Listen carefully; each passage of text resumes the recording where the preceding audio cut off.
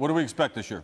A physical football team, well-coached football team, very diverse on offense, have an outstanding offensive staff led by Matt Canada, outstanding defense led by Dave Aranda. We should be pretty salty on both offense and defense and very improved on special teams. You got a guy to replace Fournette. I heard you're pretty sky high on this guy. You know, Darius runs the football like Warren Sapp played defensive tackle. He's a great player, a great running back, great team guy. We expect him to have a great year. I met you when you were the interim at USC. Now, I know you're happy where you are, and it sounds like you got a good ambition for what's about to happen, but do you ever think back how that could have been different? You might still be the head man there.